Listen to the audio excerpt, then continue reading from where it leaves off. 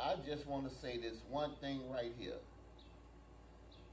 Y'all was okay until y'all start forcing this stuff on us. Until y'all start messing with them babies.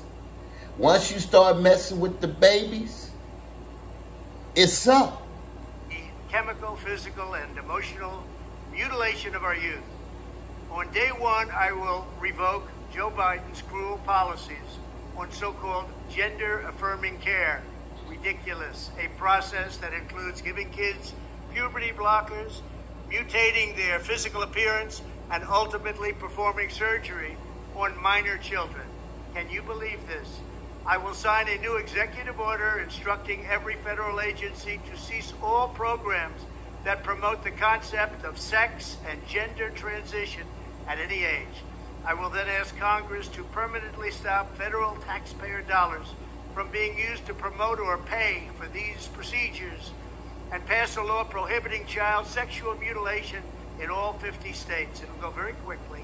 I will declare that any hospital or healthcare provider that participates in the chemical or physical mutilation of minor youth will no longer meet federal health and safety standards for Medicaid and Medicare and will be terminated from the program immediately. Furthermore, I will support the creation of a private right of action for victims to sue doctors who have unforgivably performed these procedures on minor children.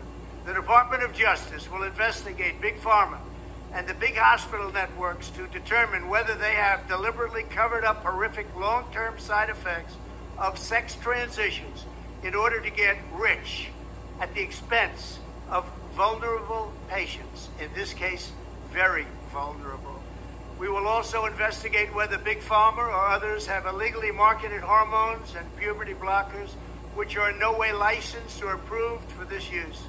My Department of Education will inform states and school districts that if any teacher or school official suggests to a child that they could be trapped in the wrong body, they will be faced with severe consequences, including potential civil rights violations for sex discrimination and the elimination of federal funding.